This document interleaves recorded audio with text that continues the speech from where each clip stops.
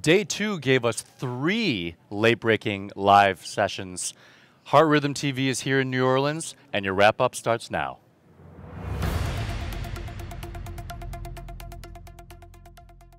This is Heart Rhythm TV. I'm Roderick Tung with the whole Heart Rhythm TV crew. We're here for our day 2 wrap-up. So much to pack in for one day. 12 clinical studies, different results coming out from all different areas of new energy sources, some autonomics. Let's jump right in here. Clint, you were there front and center for the first session. Yeah, the first session was great. We had, you mentioned the new energy source. Prash Sanders from University of Adelaide presented the results of his study. Multi-pulse therapy, overall less than 1 joule total of energy deliveries to cardiovert.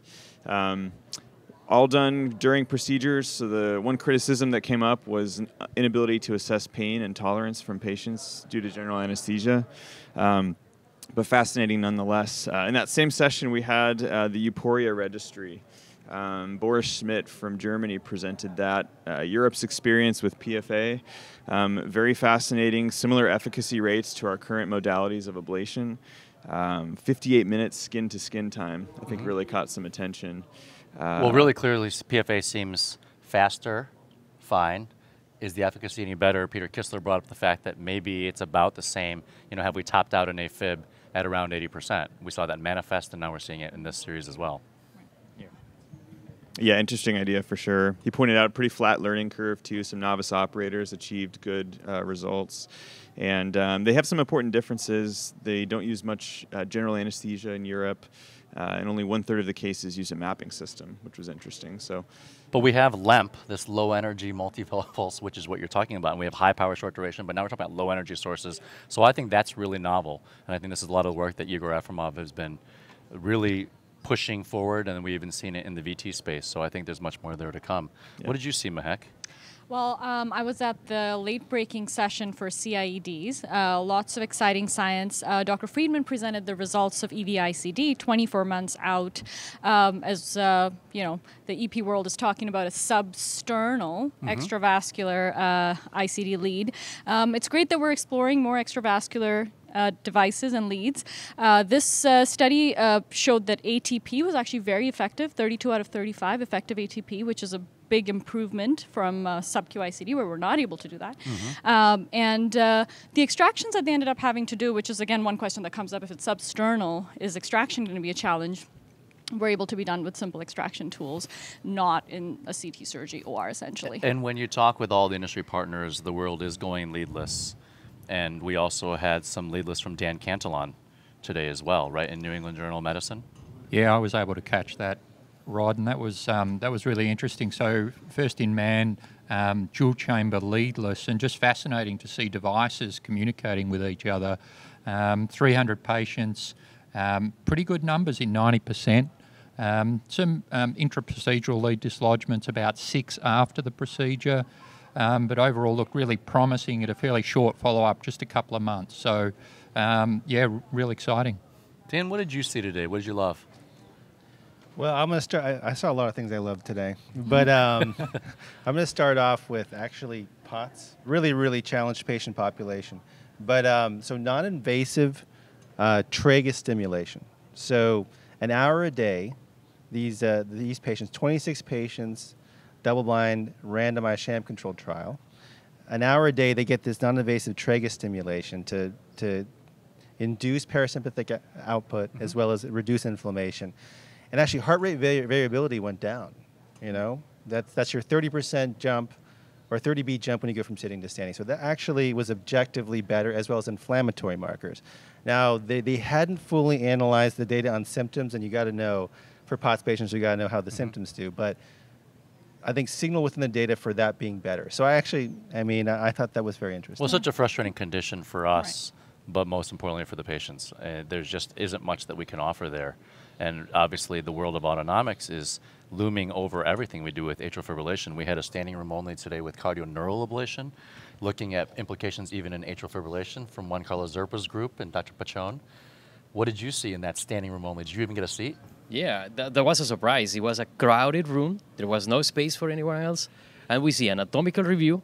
We see the evidence that we have already about RCT. We had one RCT available and more RCTs going with sham control, with control group also. And this is the new of the cardiac ablation. Is there exactly a role of the cardiac ablation, atrial fibrillation ablation? Let's see. We're going to prove that. Well, so many people are looking at your center of what's happening with also the extracardiac vagal stimulation, seeing even the initiations of AFib after a long pause, acetylcholine. This is really interesting. And that is a really important marker when you have control of the denervation and you have a test that is inducing AFib in all the patients. It's going to make a difference. Julie, you were at the last couple late breakers. I was with Mahak and the third one, and I want to talk a little bit about the Praetorian trial. So we're talking about subcutaneous devices. This was an observational study looking at anatomical variables to predict DFT success. And so they developed a scoring system for it, and a low scoring system was very predictive for successful DFT, and a high score was predictive of DFT failure. So the lower the score, the better. And they had above 90, I think it was 99% Correct. predictions. So Yeah. Right. very impressive, Yeah. more good stuff from Renaud Knops. Absolutely. And also spent some time down at the Allied Professional Posters today. Some great work from the Allieds. The Allieds have doing a lot of quality initiatives, so doing their own ILR implants, doing their own cardioversions, so really maximizing and working to the top of their license and helping to offset, some physician work as well to give you time to do other things. And we also saw some stuff in the VT space. Impella did not appear to improve outcomes, really a continuation of what we've seen from Vivek Reddy's group showing, yes, you might be able to see more VT, but it doesn't impact VT recurrence. And there was also a very high complication rate led by Jacob Strubeck and Pasquale Santangeli. The other stuff that we just saw just coming out here off the stage was Pugal Vijay Raman looking at hot CRT, a study from India even looking at MRI to screen for when you need a defibrillator or not for CRTP and CRTD. So we've seen it all from conduction system, pacing, VT, new energy sources, autonomics, and how that impacts these really frustrating conditions. So, and a couple plugs for interesting sessions that actually I was able to attend. So first off, Floralis. I think that Floralis is a movement within EP. And I think foundationally, you have to think of it this way, right? We're trained with fluoro. But the core concept, with fluoro, the heart is invisible. We're imputing where the heart is. So this is the first large programming by HRS with Floralis. We owe Mansour Razmini an incredible debt for pushing this movement forward.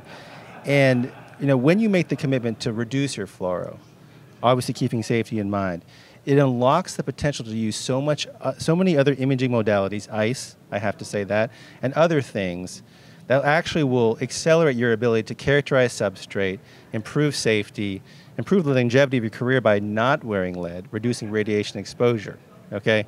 So really, I think making the commitment to reduce fluoro will actually unlock better tools in EP. So I love that I saw that program. and attract more into our field. Yes. In this beautiful field of EP to say we can do all these procedures without this. Hey, you don't have STEMI call either. Why are there not more people going into EP compared to our interventional colleagues? There's a lot of advantages here that we're seeing procedurally and better understanding of anatomy. And a segue into another important content, guidelines released around this recently, but arrhythmias in pregnancy. I think that, the state of women's health in our country, we're in a new era. And so the session programming from HRS around that, there was a ton of interest in the room because first off, this is a patient population we need to think a lot about.